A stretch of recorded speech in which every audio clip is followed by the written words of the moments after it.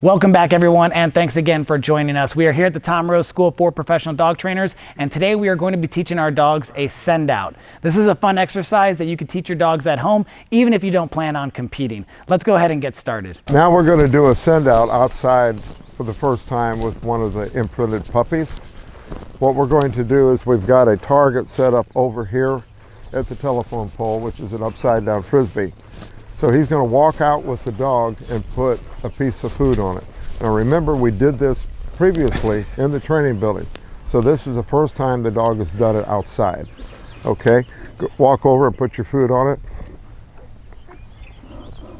And now you're going to walk away as far as you think you can go safely. I'll just start off with a short one. I'll just start off with a short one. Okay, get him in the heel position. Okay, point out the target. And you really would be better standing on your feet for this. Get used to doing that. Get him, okay. Run. Very good, okay. Take him up, plant your food again. Does the handler need to run with the dog or not? And that's kind of up to the handler. If you, again, are convinced in your own brain that the dog is going to go if you don't go, then you don't need to.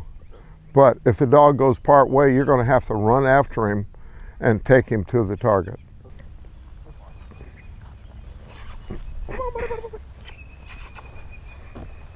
Once you see him focus and point his head where he's supposed to go, Good dog, all right.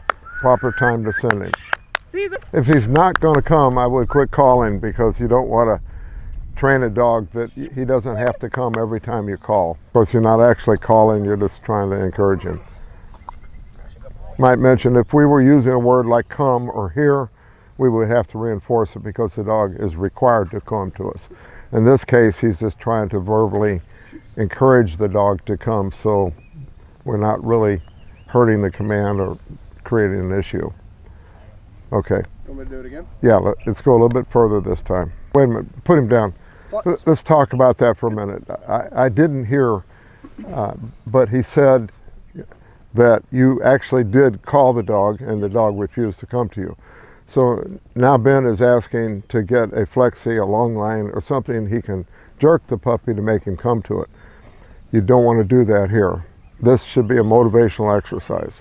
If you want to teach the dog to come when he's called, I would take him for a walk over here near the trees where he's got lots of stuff to sniff. Maybe one of these. He knows his recall, but that specific area, he likes to smell that post. Okay, well then, So what it's going to do is it could create avoidance of the post, because he may not know why he's getting jerked. even not necessarily a jerk. Just I'm gonna let it keep tension. Just like not pull him, but just say Caesar and back away slowly. So it's not like a pop. It's just like a free whenever the dog doesn't want to get off the climb and pull it. Probably not going to teach him anything. He needs to receive some sort of a correction.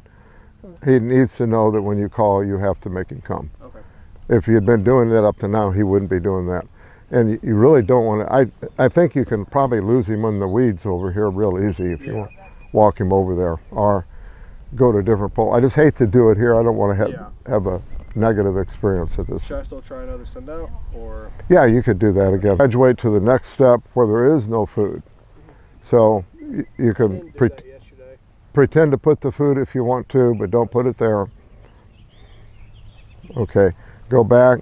Now you don't want to go so far this time. Now you're going to send him, assuming he has been trained, he knows down, he does random sits and downs, he does downs in all different locations, he does it immediately without correction. Now you can do it here. And so when you send him, when he discovers there's no food, tell him his down command. Run. Now, quit. Good, praise him. And do the okay, you should do the magic trick. If, in this case, the handler made a huge mistake in that he fed the dog by hand, which means probably the next couple times if he does that, instead of the dog staying there, as he approaches, the dog is wanting to come to his hand because that's where the food's coming from. Oh, so it's just like the articles? Yeah, exactly. Okay. Let's try it again. So do you want me to lift the frisbee up doing that, or just put on the frisbee? I just flip the frisbee and there'll be food under there. Okay. You're going to do the magic trick though. Okay. Yeah, that's my bad. Okay. So we're going to do this over again, and this time the food is magically going to appear underneath it. Run. Plots. Good. Got a nice quick plot. There. Good. Okay. By doing it this way as opposed to feeding it by hand, we take away the interest in the handler, and the dog should not be interested in the handler. He should be interested in the target. Thanks again for watching. I hope everyone enjoyed today's episode. Let me know what you think about it in the comments below. And of course, as always, like, subscribe, hit the notification bell, and I will see you in the next video.